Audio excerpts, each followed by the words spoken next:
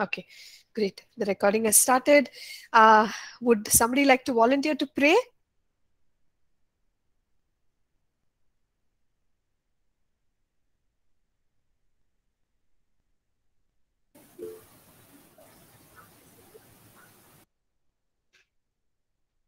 Oh. Let's pray. Father, in the name of Jesus, we give you thanks, we give you praise, we glorify your name. Father, as we go to listen to this word, may you give us wisdom and understanding. May you protect us, may your Holy Spirit move, and let the words that we are going to learn bear fruits in our life. In Jesus Christ's name, we have prayed. Amen. Amen. Thank you, Paul, for leading in prayer. I didn't notice. I think John also was going to pray, and then I saw Sitkinu's hand. But good to have so many takers to lead in prayer. We'll quickly look back at some of the things that we talked of in the last class, and then we will move forward. So in the last class, we understood the meaning of authority. When we say somebody has authority, how do they get that authority? How can they exercise the authority? What does it mean? So we answered those questions. And then we went ahead and talked about spiritual authority. We said that this authority makes us victorious in our spiritual lives. We are able to overcome and dominate demonic disturbances, disruptions through this authority. We are able to serve and assist others around us through this authority, and also fulfill our responsibility here on earth. And then we quickly looked at the fact that God has created mankind to rule and reign here on the earth. He has given this earth to mankind. Okay, when I say mankind, man, woman, every human being. And we saw how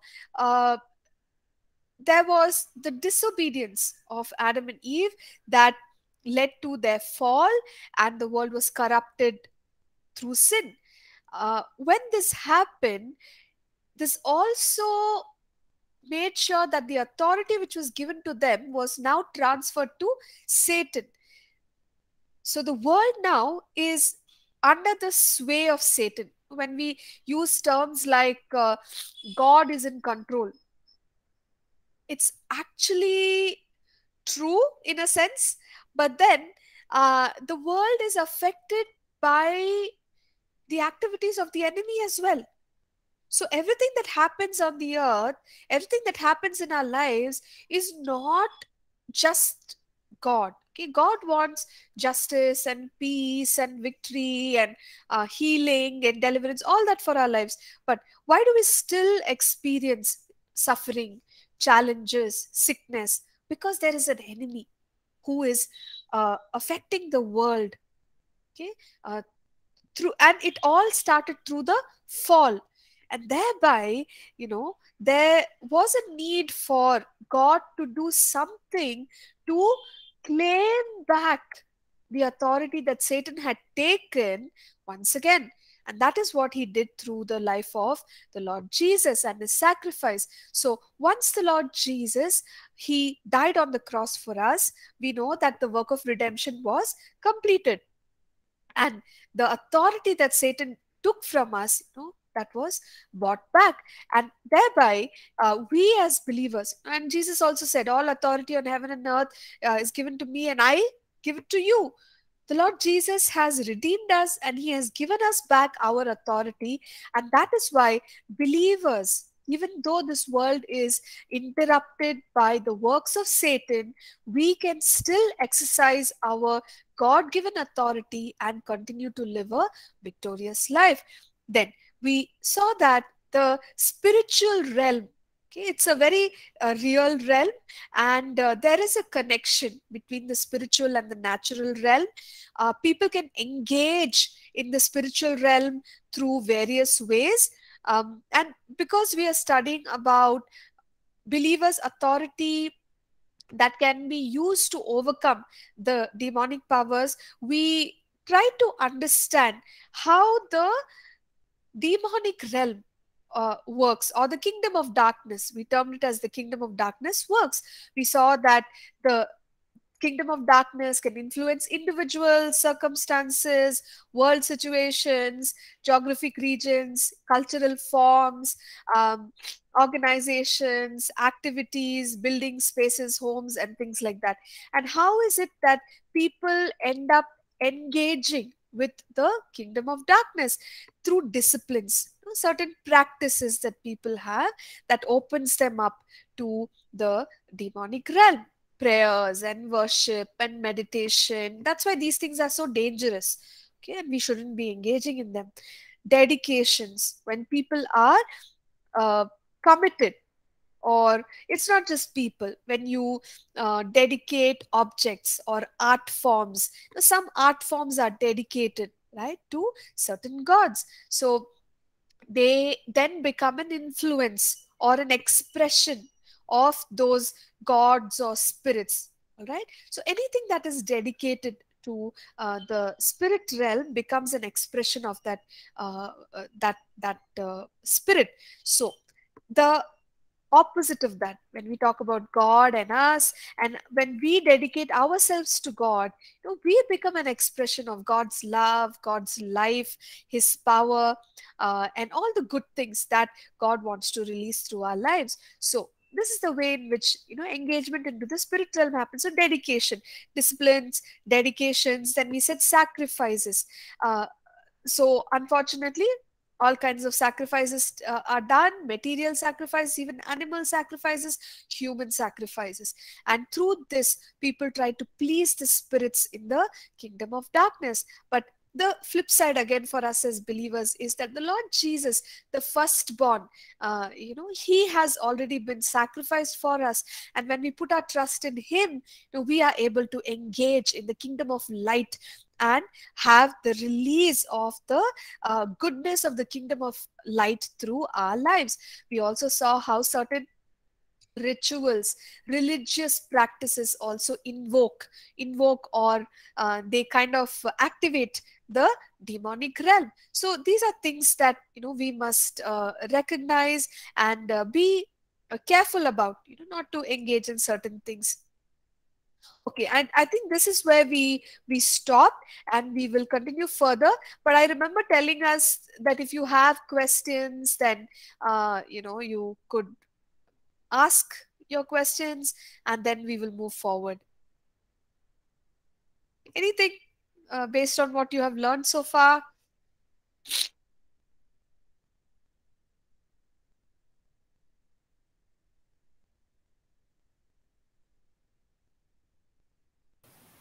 Pastor, we also read in Psalms 24 Hmm. that everything is under God's dominion. Yeah. Uh, so, what is the balance among the authorities? Mm, mm. Yes, yes, John. So, yeah, everything is under God's dominion.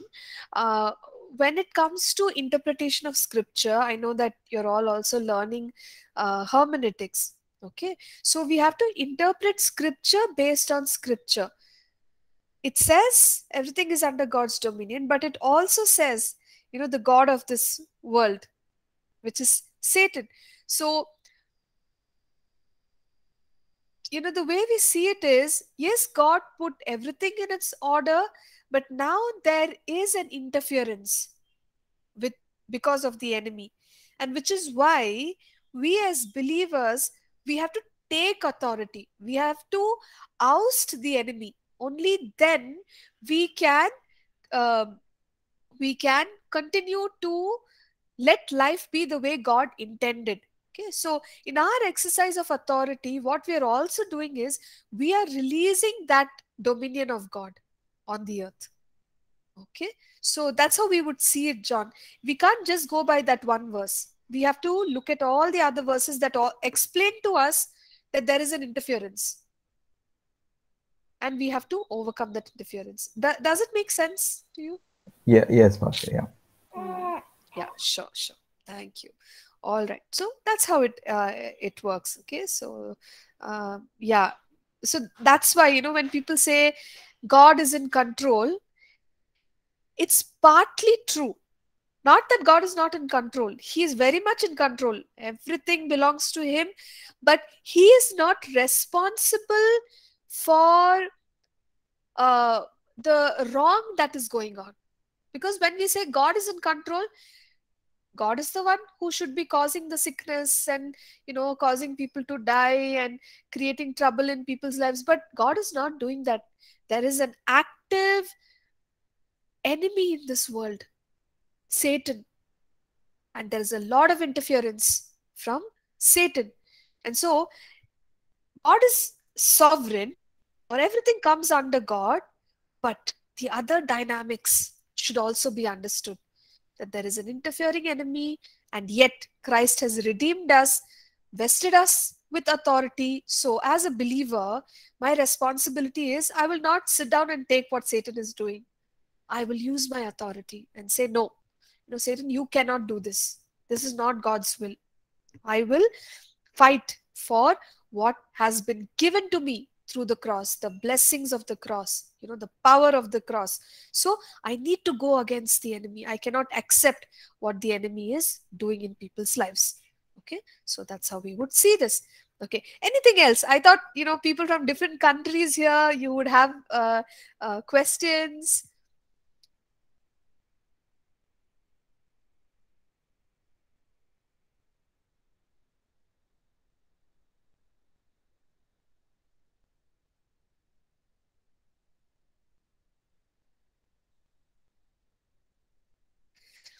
Anything about this or objects that are dedicated? Would you have any clarifications about these things?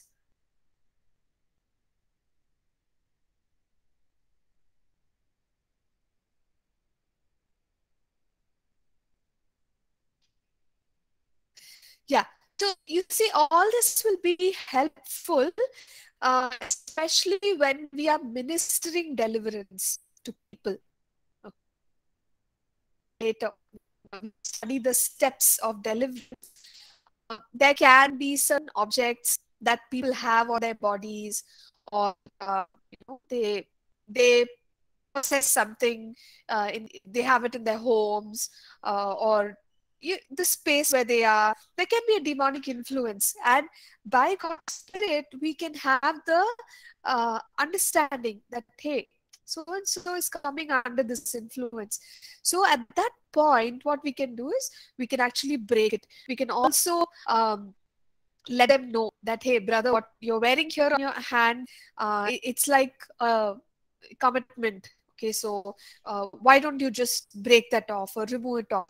So some of the you deal with it, have them remove it, or let's say dedication. Sometimes what happens, grandparents, well-meaning grandparents, they want their the little babies born in their family to be blessed. So they will take and they will dedicate, I dedicate to this God of beauty, or I dedicate to this God of strength, I dedicate to this God of money, and that kind of stays, with people.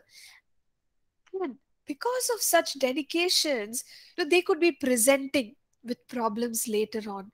And so when we are ministering deliverance to them by the Holy Spirit, we might have that inner knowing that so and so, okay, you have to deal with that dedication.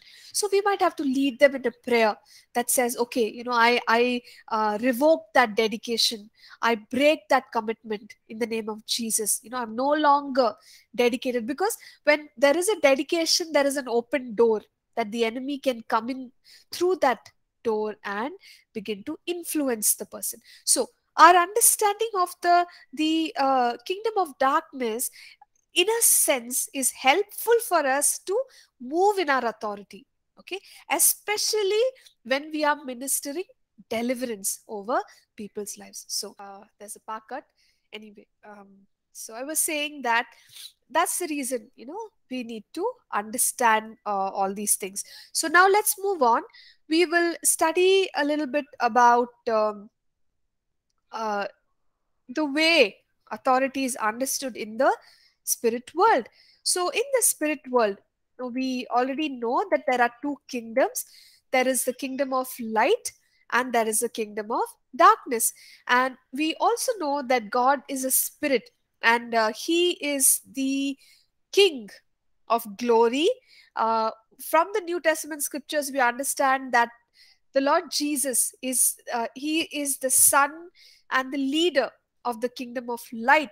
So, the kingdom of light is headed by God. And of course, the kingdom of darkness is headed by Satan. And he has, his hierarchy of uh, uh, demonic powers, and we will go and study about it a little later on. So there are two kingdoms, and both the kingdoms have their own structure. But the most important thing that we have to recognize is that the kingdom of light, okay, prevails over the kingdom of darkness. The kingdom of light has greater authority, and I think I tried explaining to you in the last class that if you try to understand Satan and God, there is no comparison, because Satan is finite, but God is immortal, infinite God, great God. Okay, so there is really no comparison. So that's why when people uh, uh, they become afraid of Satan, and they make this whole thing about the demonic so big and scary, to a believer, actually it's it should not uh, cause fear to us, okay, because we are already overcomers. But that's not to say that we minimize what Satan is doing, because he is a real enemy. He does pose real threats, and brings real challenges into our lives, so we acknowledge that. But at the same time, we should not be completely consumed by it. Okay, so that's the point that I'm making. So there are these two kingdoms. One is run by the Lord, the other one is of Satan. Now we will understand a little bit more about the facets of these two kingdoms in relation to authority. So every human being in the world, as far as what the Bible says, belongs to one or the other kingdom. There is no gray area. When we are born again, we are told that we belong to the kingdom of light. We belong to the kingdom of the Son of God. We belong to the kingdom of the Lord Jesus Christ. So, when I am born again, be very clear about it. Which kingdom do I belong to? Which influence do I come under? I am part of the kingdom of light, and I come under the influence of the Lord Jesus Christ. But when I'm not born again, okay, the kingdom of this world, okay, the God of this world, and we read that in scripture that people are under the sway of Satan. So when somebody is not born again, what is the influence that they carry over their lives? The influence of the kingdom of darkness. Okay, so you either belong there or you belong here. The Bible very clearly says when one is born again, we are translated from the kingdom of darkness into the kingdom of light. Colossians 1. So every human being belongs to one kingdom or the other. So if we belong to the kingdom of light, then we have the authority vested upon us to overcome the kingdom of darkness. Now, the second insight for us to learn is that we have what is known as delegated authority, because now we are citizens of the kingdom of light. If you look at certain countries in the world today, okay, they have privileges as far as their passports are concerned. Some nations, I remember, like when I was studying in this class, we had a lot of international students from so many different countries, and many of my colleagues, they had passports where you don't need visa. You can just like travel around to different countries. You don't have to apply for a visa. But then some others of us, we had to apply, because from our country we don't have that privilege. I need to get a valid visa, apply for it, do the whole process, get it, only then I can go. Okay, so when you are a citizen of a country, there are certain rights privileges, okay, that are given to us. Now, in the kingdom of light, in the same way, there are privileges, rights that are given to us. And the way I told you, certain countries, they have this authority which is given to them. Yeah, okay, you can go if you carry the passport of a particular nation. Yeah, you go, just land, book your ticket, go land in another country. They'll accept you, they'll just accept you, stamp. So that's a privilege, that's a right that they have received.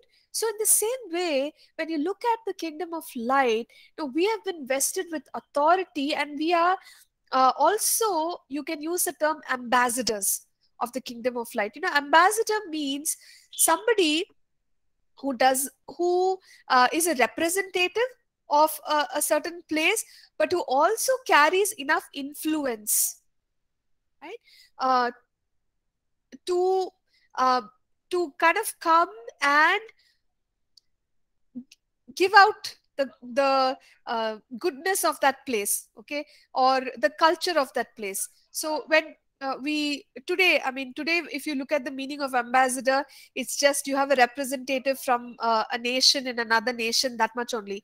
But in the earlier times, an ambassador would be a person who would go to a new place, and he would also be responsible to change the culture of that new place. So in other words, you are an influencer, okay. Ambassador is influencer with authority, because you come with governmental authority to change the culture, change the setup, change the patterns of thinking, and subdue that place, or make that place like the place that you came from. So that is the real meaning of the word ambassador. So you and I, scriptures tell us that we are citizens of the kingdom of heaven, and thereby we carry the authority of the kingdom of light.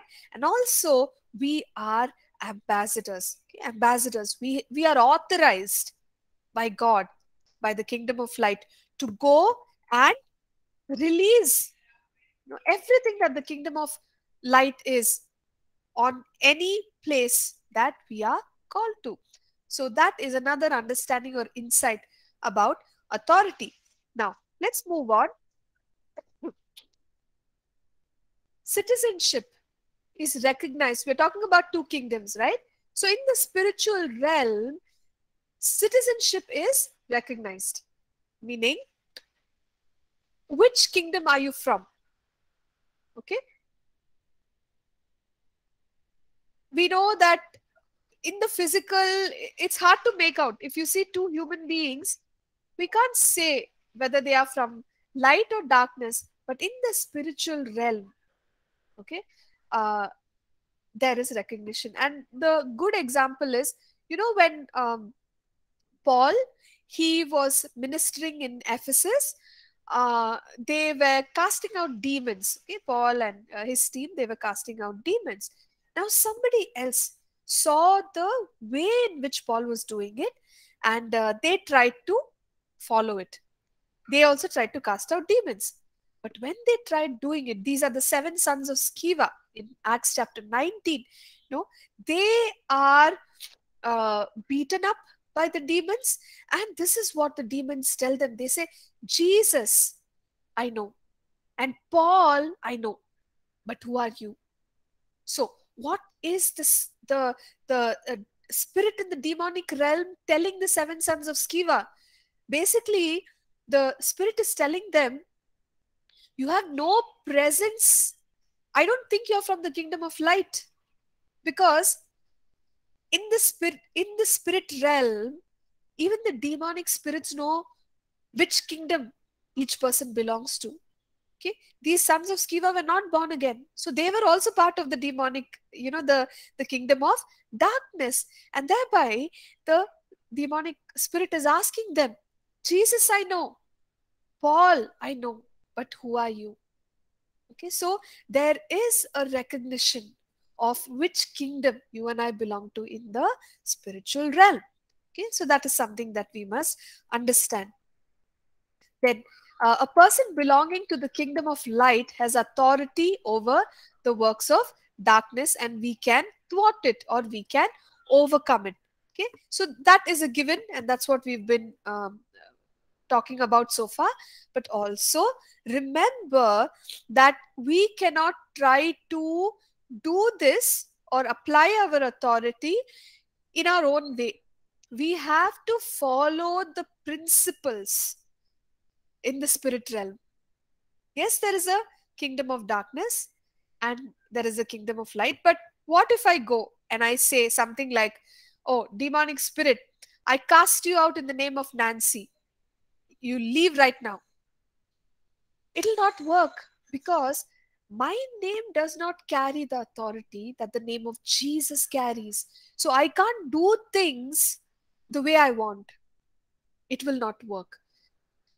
So while we understand authority, we also have to understand the principles that we must apply for our authority to be effective. So there is a method of operation, okay, that also comes into play, and we must respect that. So spiritual authority must be exercised in a certain way. And we've talked, when we spoke about prayer, so much of discussion happened about human will, isn't it? We said that we can't try to manipulate people, we can't try to control people. That is not how God's spirit works. And in the same way, when it comes to our spiritual authority, you and I can't do that.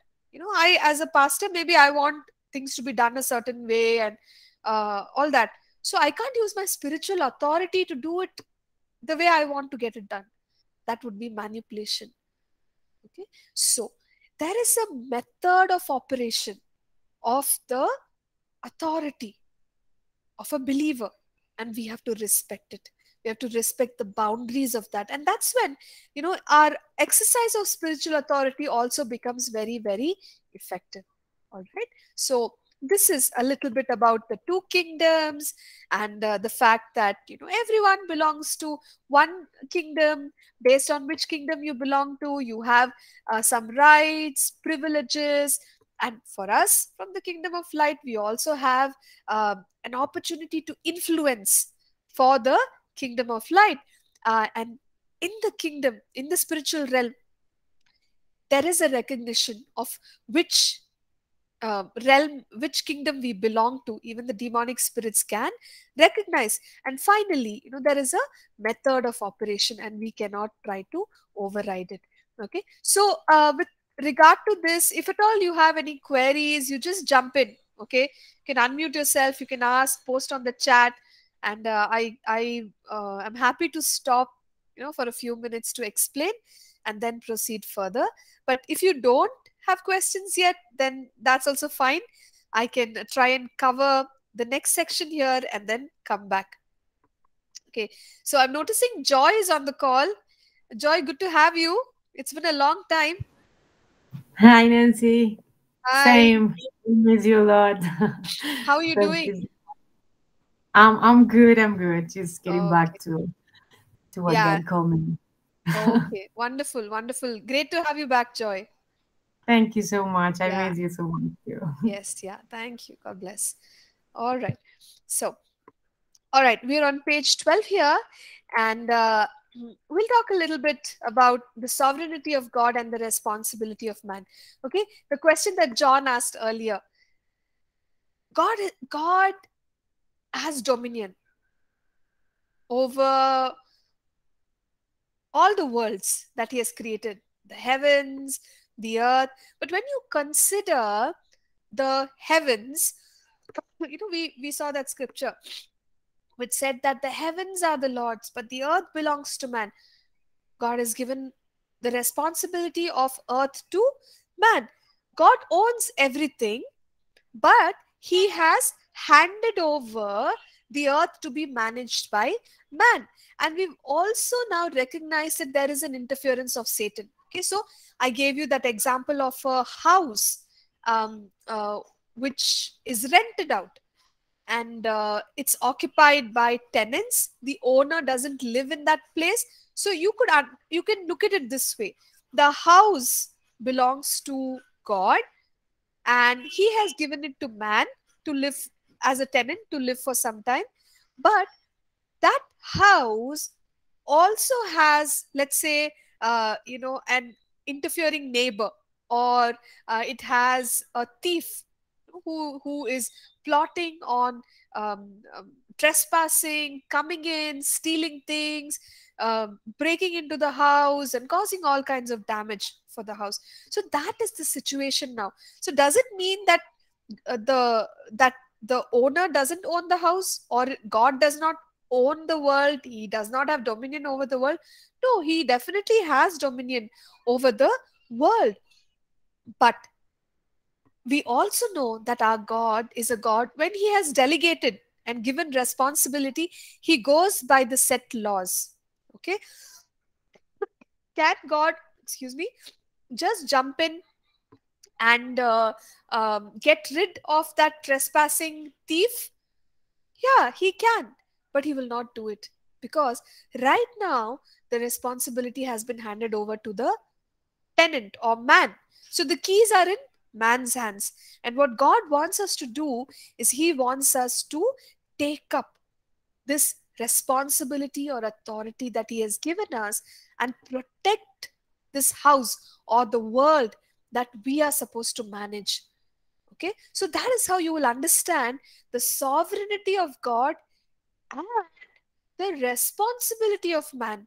Both the dynamics of both of these things exist. We cannot um, you know just replace one with the other. It doesn't work like that. There is a responsibility. If we sit down and say, yeah, it's okay, like, if I one good example I can give you is, imagine, okay, my house, I don't want to clean it every day. So I say, oh, God gave me this house. God has blessed me. I'm happy. I'm not going to clean the house. God, you send your angels and please have my house cleaned. Wouldn't it be amazing if we can all have angels who come and clean our houses? Unfortunately, it doesn't happen like that. You have to wake up, you have to some part of the day decide, okay, I'm going to clear this table, I'm going to organize my cupboard. If we don't do it, it never gets done. Can we blame God? God is responsible for my messed up room. God will say, no, no, I'm not responsible for your messed up room.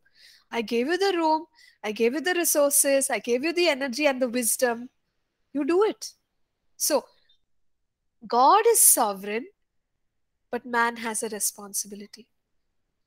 And we have to understand that. That's when we understand the dynamics of this, we'll know where to step in, how to step in. And it becomes very effective, the way we exercise our authority. So talking about the same thing, sovereignty of God and responsibility of man, let's know that we have delegated responsibility. So God has remember, we said in the book of Genesis that we are the representatives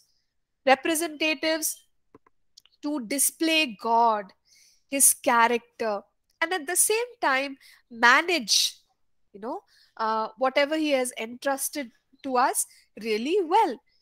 That is our delegated responsibility. Delegated means someone who has the authority entrusts it to another person. For example, here in our country, what happens is, if I want to operate my bank account, okay, I have to go in person to the bank, or I have to use, nowadays you have your online banking and stuff, but I have to use, only I carry the passwords and all of that. So I need to use it, then I can operate. Let's take, for example, that I'm ill and I'm not able to operate my bank account, and I want someone to go in person to the bank to get some work done. I will need to delegate that responsibility. Maybe it's a sibling of mine, and I say, hey, can you go? I'm giving you the responsibility, but to authorize this person, I would need to give them, a certain letter with my signature and all to say, so and so on my behalf will operate my bank account. I delegate them. I authorize them. Okay.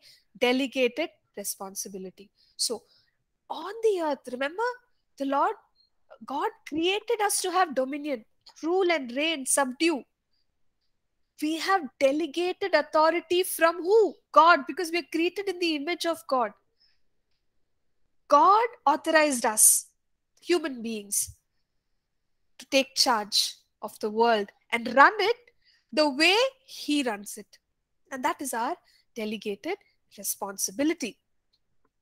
So, while God is overarching dominion over the world, we have the delegated authority. Now, the operation, right, of this authority works in all these ways. The power of our tongue, the words that we speak. We see in Scripture that God also used His authority through His words.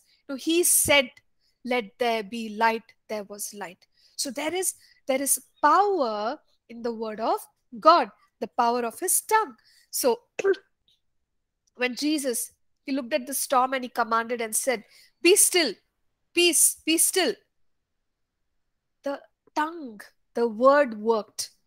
So even for us today, we can operate in all of these things.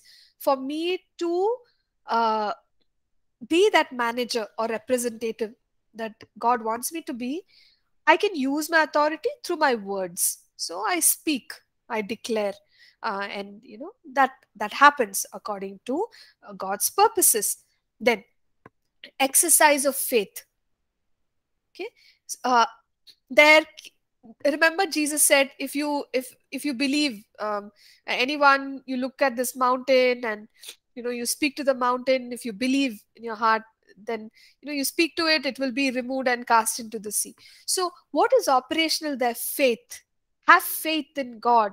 Mark 11:23, 24. Have faith in God, and then when believing, you speak with your faith, it actually happens. So the operation of faith, again, that is our responsibility.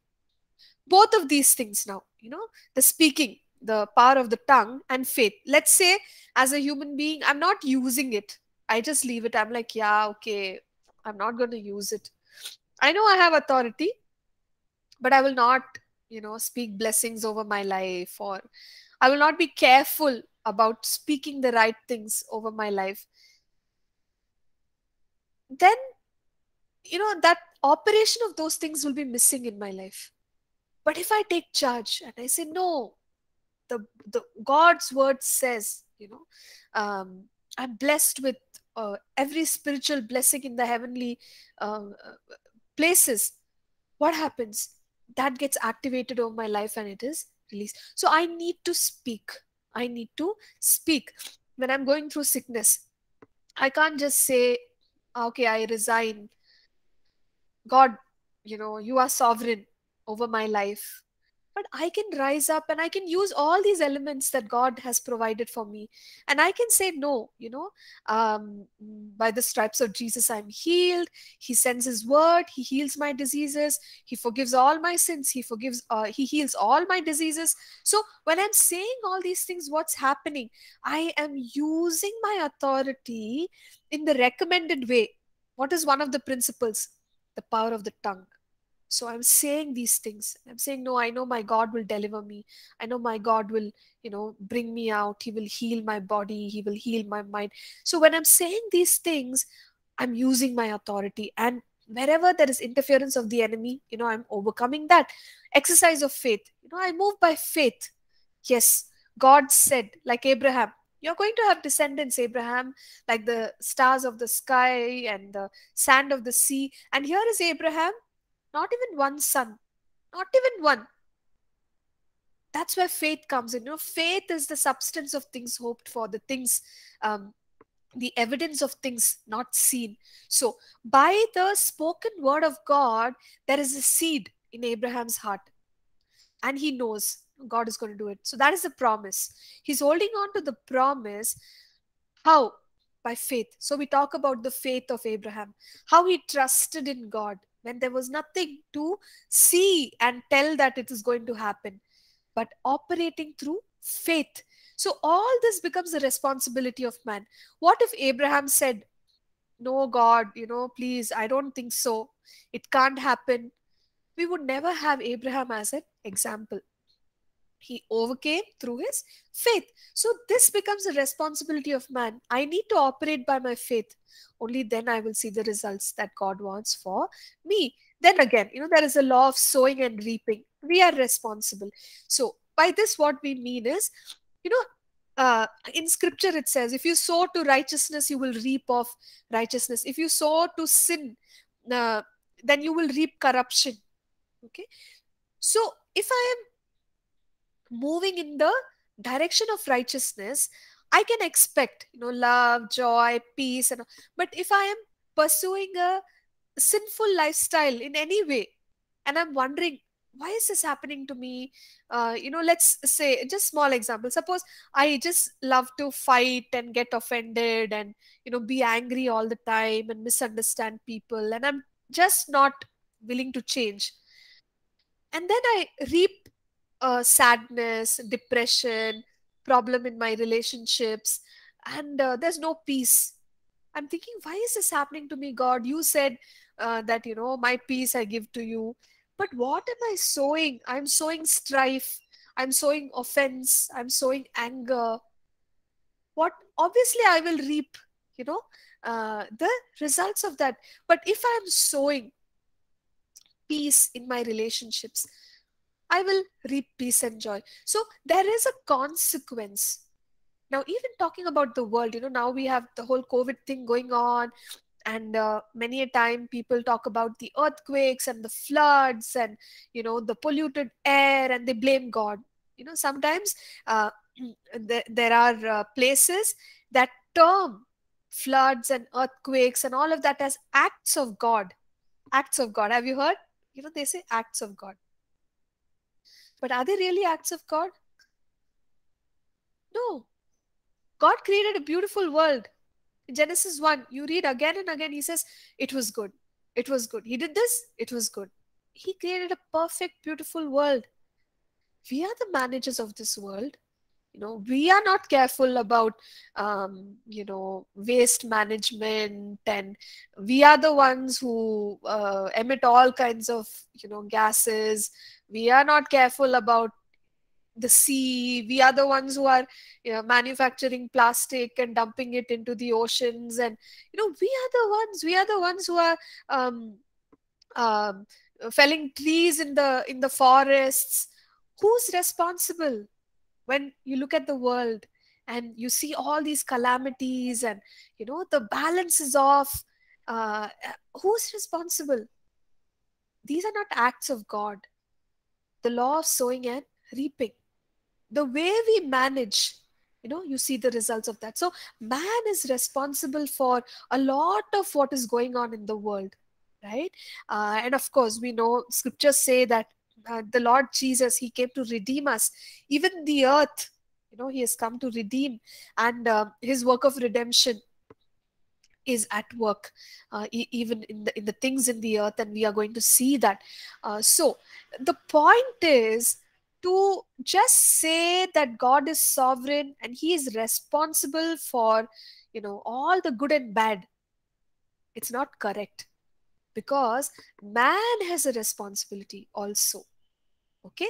And as believers, we know about these aspects, right? That I said: delegated responsibility, power of the tongue, exercise of faith, law of sowing and reaping. I have to engage effectively in these areas and understand these principles. Then I can see the God kind of results in my life, and I am responsible for that. All right. So we will next talk about power and authority. Hmm. Before we go any further, would like to pause. Any additional thoughts do you want to add to what I'm saying, or have any questions?